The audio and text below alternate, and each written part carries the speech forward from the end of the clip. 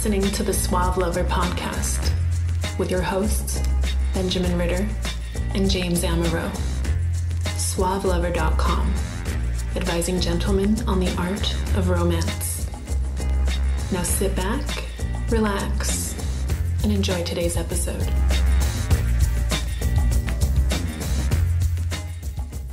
What is the longest distance? Not longest relationship. I know your longest relationship was about 7 hours last weekend. What was the longest distance? So I couldn't find the condoms.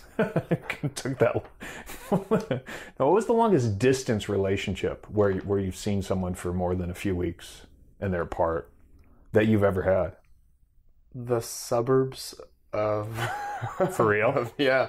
I have never been in a long distance relationship committed. I've kept in touch. Oh, yeah. Hey, when you come in town, let's meet up for a few hours. Hey, I'm going to come to see you. But never. I would not get into a long distance relationship. Well, we've got a question, and I think it's really good because we should talk about it, because I think we can already say long distance relationships suck. But the question is from a name that I won't repeat.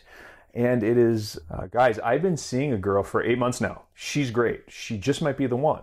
We're in Stamford, Connecticut, which is on the East Coast somewhere. And she's moving to Austin, Texas for work. We decided to give long distance a try. How exactly do we make things work? That's a great question. Move away from each other. Find someone else in your hometown, your new city. Fuck a lot. Talk on the phone with them, and then when they come back in town, you can be together. Well, there's a couple of facts that struck me. I moved from Minneapolis to Madison, and I did a long distance thing for a little while. This is in college, and it worked for kind of a couple of months, and as far as that, it worked, but it became clear after a little while, because this girl could move, that she should move, and she did move, so she moved to me. So a couple of facts that we don't have here are: how long are you planning to be apart? I mean, if she's moving for work, is this a permanent arrangement? 8 months. 8 months is enough time probably to get to know somebody, really to get to like somebody. But are you talking just might be the one? That seems very serious. And the sort of conventional wisdom is serious only happens in the same area code. So in Chicago, there's like 4 area codes downtown, right? You won't go from 773 to 312. The situation is going to be really difficult. Long distance relationships suck. You hit it right on the nose. It can't be a permanent situation. Yeah. How long are you going to be away from each other? And how healthy is the relationship currently? What are both of your intentions? Have you had an honest conversation about it? Have you really, truly discussed it flat out? And have you talked about, well, what if you do slip up? Because it can't just be all roses, you know? It can't be all, we'll be perfect. It'll be like we're living, it'll be like we're together going on dates every week. Well, it's not going to be. Yeah, what if you do slip up? There's some insights that we can borrow from the polyamory community that apply to vanilla folks too. The poly community have this idea of the 100-mile rule, which is if you're within 100 miles of each other, which means a long drive. If you're within 100 miles of each other, you don't get to see other people. But at mile 101, you have to be safe. It can't get serious without letting the other partner know, all those other kinds of things. That's one way of doing it. All of a sudden, people have the iPhone, like, GPS trackers. Yeah. Like, where are you? Yeah, right. I'm home. No, you're not. You're 103 miles away from me. Right. Where are you? Right. And it's because we tend to think, and 8 months in, I can see this, we tend to think that this person is the sort of source of our satisfaction. They're really excited. It's great to be around them. And that somehow we'll, Skype with them or FaceTime with them, and it'll all be the same. And it won't be. The physical companionship, the camaraderie, the doing things together is a huge part. What sort of expectations, or what was the result of your long-distance relationship? Well, okay, so I'll wind you back. This was 20 years ago. We were cyber texting in the green screen terminals in the computer lab at our respective universities. Yeah, it was green screen sex chat. That was how we kind of stayed in touch. And guess what? That was really unsatisfying. Simulated sex, conversational titillation is not the same thing as body right there. we didn't have images. Yeah. There were no photos to send back and forth unless you dropped them in the mail. So we do have that now. We do have Snapchat. We have Skype. We have That's right. pretty affordable airfare. Yeah, and in fact, if you're thinking about this as, here's a situation that we find ourselves in and the circumstances aren't permanent. Let's say that the job is deploying you for a 6-month restructuring of the shoe store that you work at. I don't know. Fine, 6 months. You have a way that you can handle that because you can almost think of it as like a project that the two of you can manage. You're going to be around until you can have some planned times together. Maybe they're going to be holidays or birthdays or 4th of July. And that allows you then to sort of have some expectations about this thing coming to closure. But when you are indefinitely separated, think about what you're doing when you're serious, might be the one. You do life planning together. You do weekends together because the work week has presumably ended. You start future planning with that person who you're spending your time with. And by the way, you didn't have to arrange dates to spend your time with this person once it's serious. You're just together. Maybe they live with you. Maybe they hang out and crash all the time. You've gotten to the point where serious means you're commingling your life plans. How to Start a Kinky Relationship by James Amaro is the definitive guide to successful alternative romantic relationships. The book has been called 50 Shades of Grey for Real People. Educational, informative, and irreverent, this book has something to offer anyone who is curious and sexually adventurous. Get your copy of How to Start a Kinky Relationship by James Amaro at Amazon.com or in select bookstores today. And this is before you're married or you have a family. Yeah. Which there are a lot of people that have to work in other states. And that's horrible. And there may be an understanding that you can veer away from the relationship sexually. There may not be. More likely than not, just because of our basic instinctual needs and urges. Unless you're really at work 12 hours a day, well, then you'll just fuck the secretary. But it's maybe just a little bit more under the table. Like, we don't know about it. Sure. Which I hear a lot from my consultant friends, by the way. That it's very easy to find some hookup in the port of call. They fuck within the company. Oh, sure enough. It's literally like just a secret within the company that you're a consultant, you're married, you're in a relationship, whatever, you're on the road, you're fucking somebody else. Sure. And I can't say that's always the case. I'm not going to say that whatsoever because a lot of people some people can be in an exclusive monogamous relationship or don't care enough about sex. Yeah.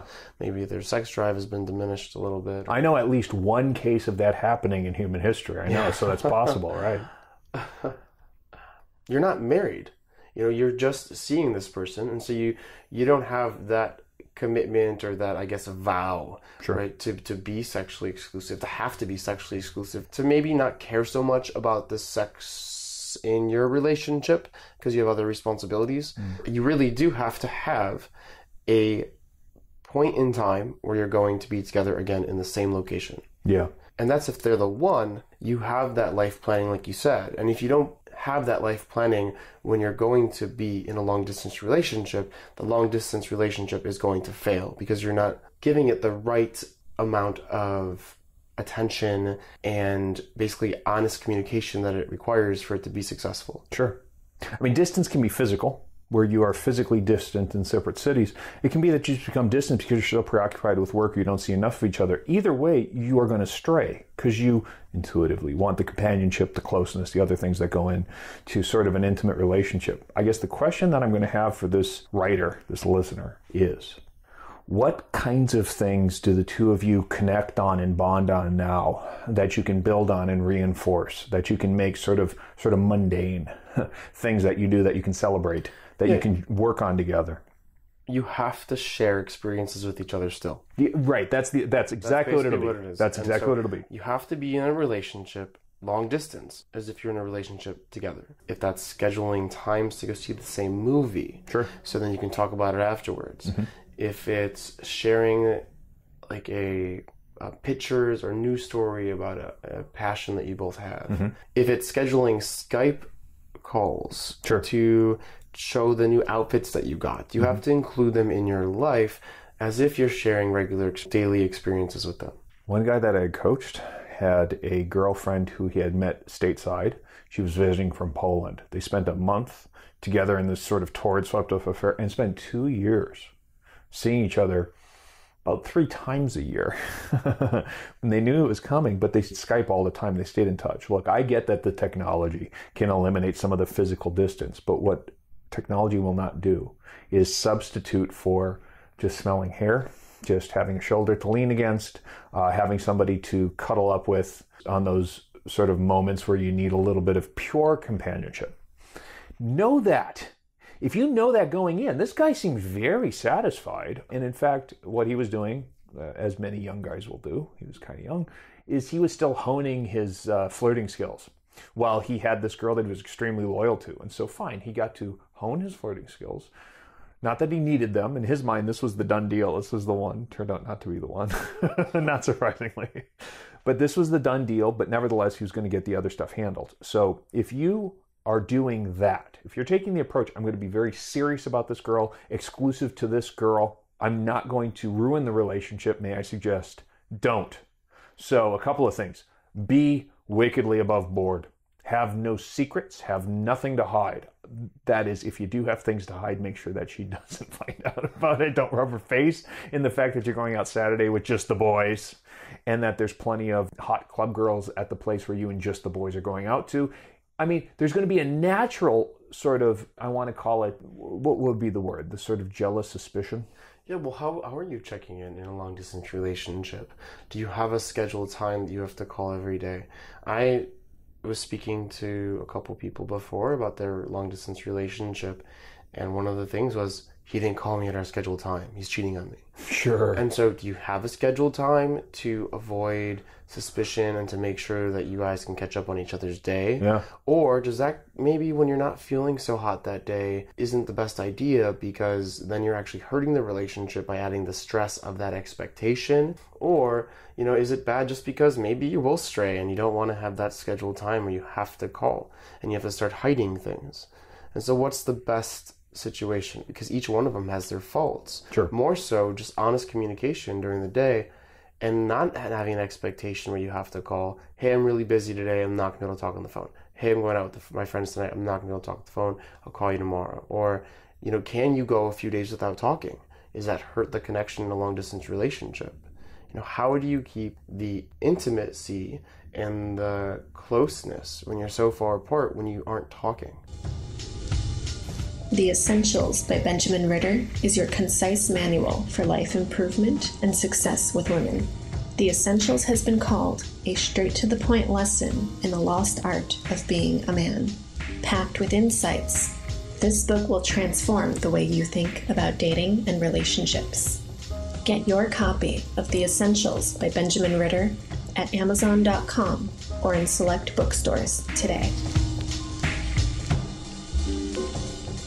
Yeah, and the more secure each of you are, so that depends on a lot of things, the more you're not going to sort of naturally be suspicious.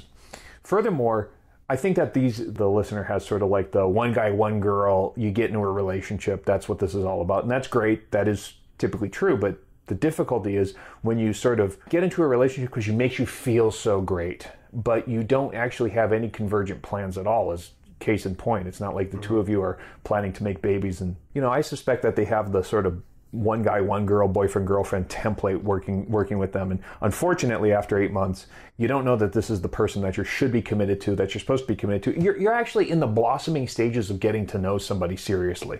And so this is going to make that incredibly hard. So what I'd suggest, if I were to make a suggestion without actually sort of consulting one-on-one, I'd say as a general rule, this is the time where you keep your options open. You can stay close with each other. You can get to know each other better. Given the distance, you should enjoy the time you get to spend with this girl.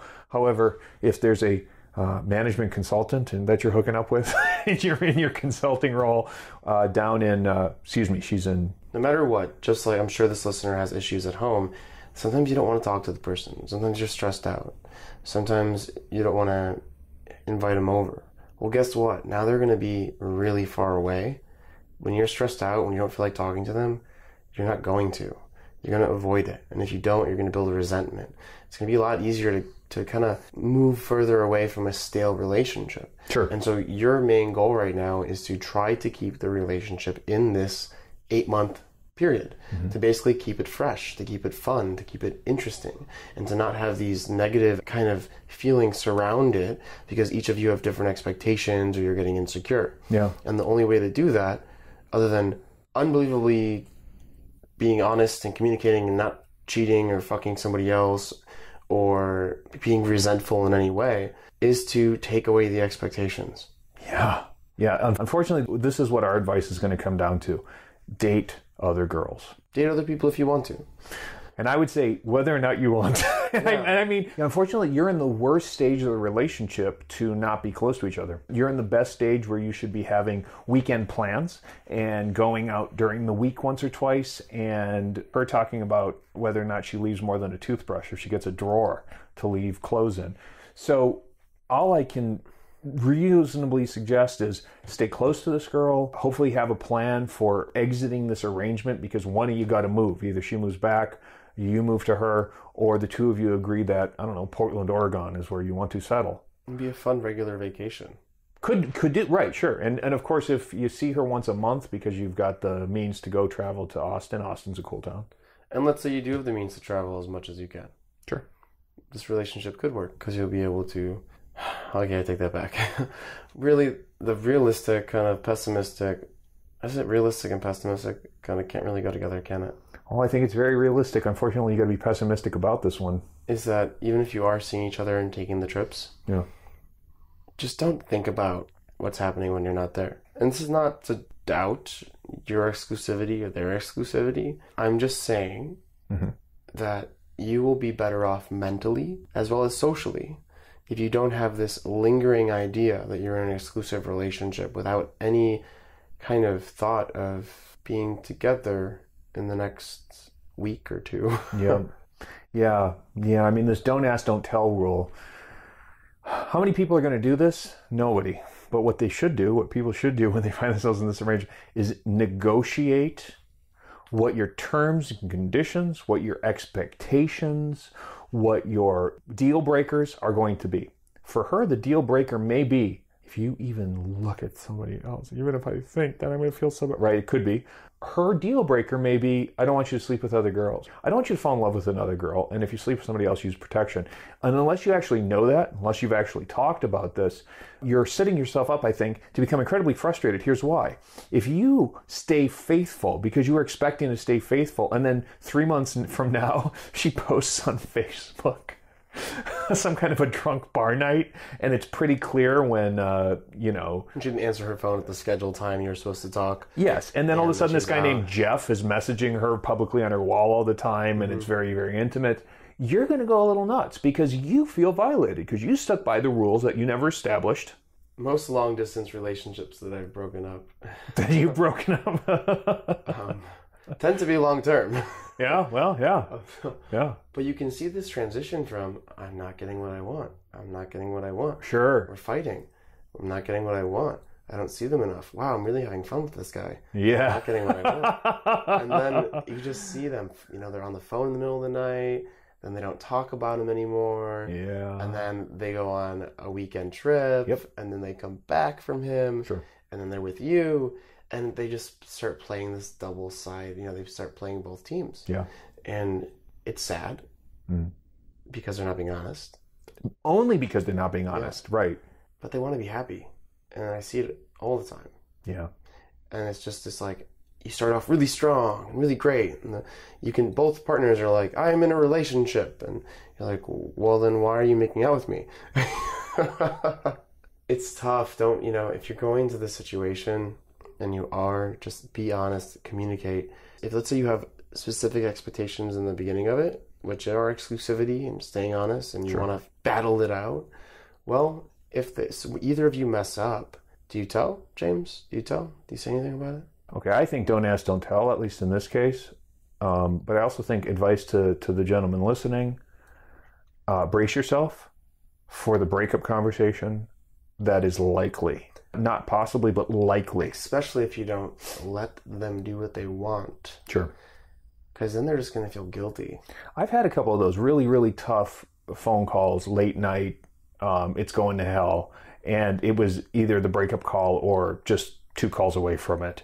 And they're hard. Just brace yourself for the fact that they're incredibly hard. There's a huge amount of emotion. There's a huge amount of detachment letting go. It's unlike other breakups where the breakup can be angry, can be face-to-face, unless you're texting or twittering. The guy broke up by Twitter recently. Huh. It's a different kind of a breakup. It's a different kind of an emotional rejection. Brace yourself for it. Yeah. And know that it's not going to be pleasant, and that you are setting yourself up for this. And it probably happened after they're already having sex with the person that they're breaking up with you for. The worst part about the breakup is that the one who has initiated the breakup already knows it's over.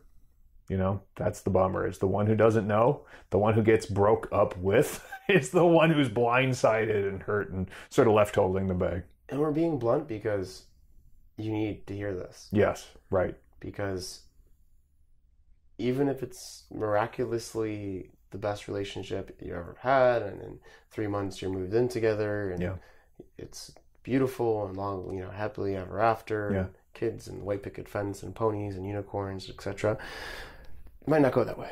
Right. How do I make this work? Okay, well, you beat your head against the wall. You go against the odds, because every serious relationship happens in the same zip code.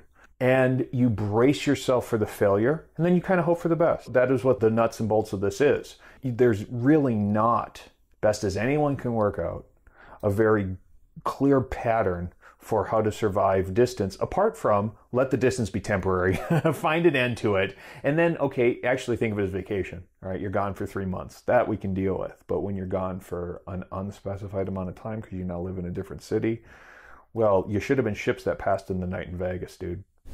So in other words, get your pilot's license, fly everywhere for free. Yeah. Have multiple long-distance relationships. Sure. And just live it up. Yeah. Or, maybe she'll become a cam girl, and then you'll never miss her. They got Wi-Fi in airplanes now, don't they? That's true. You have been listening to the Suave Lover podcast. Visit suavelover.com to become the kind of man that women crave.